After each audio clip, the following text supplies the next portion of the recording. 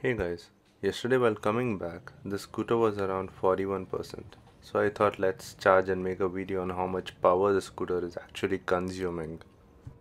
So I reached home now, it's at 40%.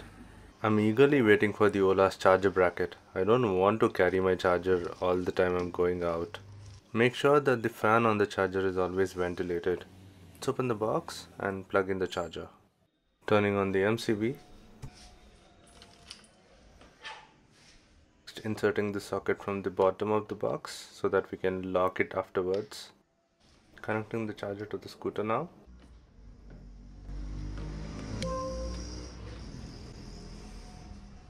Now the time is 8:02 and the battery is at 40% and the meter is at 0.06 units.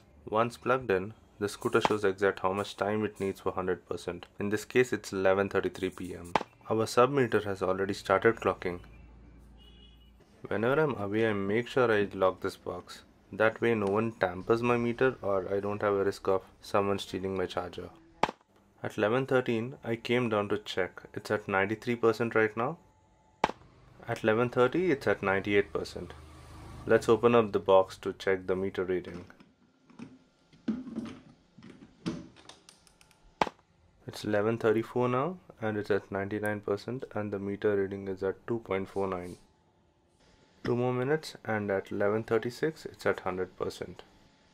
You can see on the screen at 11:36 it hit 100% and the meter reading is at 2.5 units. So the actual capacity of the battery is 3.97 units. For around 60% you need 2.38 units.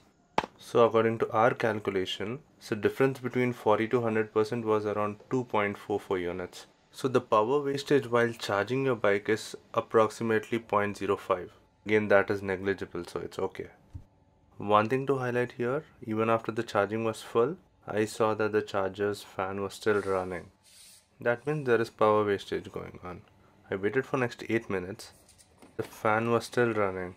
It was on full swing. After 8 minutes, I rechecked the meter values. It was up by 0.04 units. It's definitely wastage of power, so make sure to unplug your charger as soon as it is fully charged. Do drop a like if you liked the video. That's it for this one. Until next time.